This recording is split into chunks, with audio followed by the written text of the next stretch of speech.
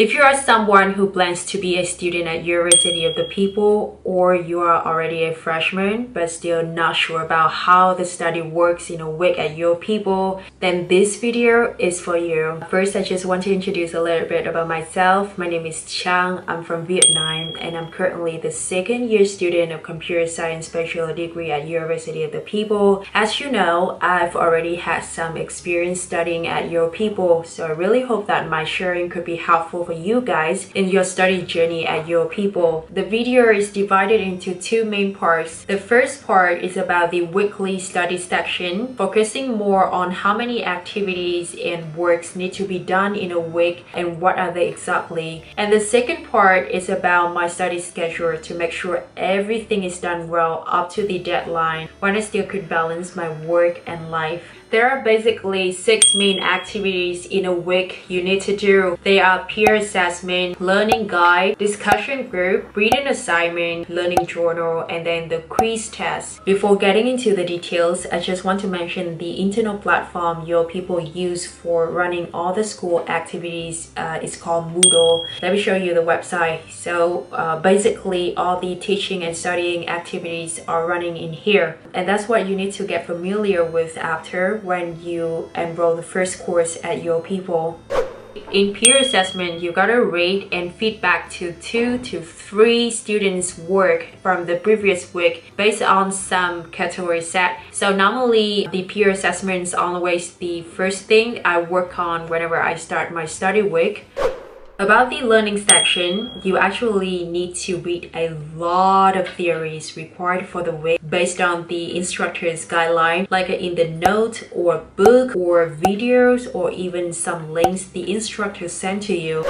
When you are done with those two, the next section is going to be the group discussion. The instructor will raise the question in the discussion forum, and the thing you need to do is to answer that question, then rate and comment to at least 3 other students in the class. I got a question from you guys in this channel about whether it's a live video class or how exactly all the students interact with each other or with the teacher. Well, it's actually not a live video. It looks like a chat box where all the questions and answers are in typing form. You can see it easily from my screen right now. So here's the instructor's question. And here's some responses, from the students in the class right below. And some people already commented on my, answers. Yeah, basically, it's like a chat box. It's not a live video. After the group discussion, you could move to the written assignment where you must submit the written answer to the instructor's requirements. Here you don't need to interact with other students in the class like the discussion forum, and the assignment is more related to the core theory of the week. So you gotta read the knowledge really carefully to study for this assignment. In learning journal, the teacher normally asks you to write about what you've done during the week, what knowledge you learned, or how you could manage to achieve the knowledge. So it's more about your experience or your feeling after the learning week. I remember I got almost 10s for this section, except for, the first journal of Java class. I just got an 8 because I didn't meet the word count. So make sure you write enough number of letters as required. I think you could get all the 10s easily. The last part is the quiz test. Even this one is the last one in the section order, but I normally do this before the learning journal so that I could put my experience with the quiz test into my journal writing. There are 2 types of quiz, non-graded and graded. When it comes to midterm or final, it will be graded test, but the rest is just for reflecting your knowledge learned after a week.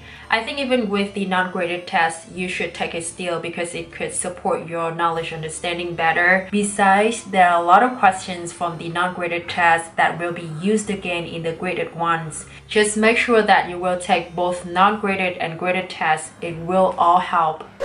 So they are all main activities you need to do every week when you become an actual student at University of the People. The deadline for the work of the week is 12 midnight every Wednesday. No matter what or when you work on the different sections, you need to make sure everything is done by this deadline, or you will lose some of your score, or it could affect badly on your general study performance. I don't have much free time on weekdays to study because of my working schedule. So normally I start my study on Saturday or Sunday with reading all the theories. If I could manage to comprehend the knowledge fast enough, I would try to complete the assignments and the discussion question in the same day. But if not, I would do that on Monday or Tuesday or even Wednesday right before the deadline. It really depends. It depends on the workload and also the difficulty level of the assignment. I'm not trying to advise you to follow the same timeline like mine because I know we might have different work and life schedule. It's just some of my sharing here. And again, I really hope that you could get some useful information from my video, especially for the newbies when the new term is coming soon.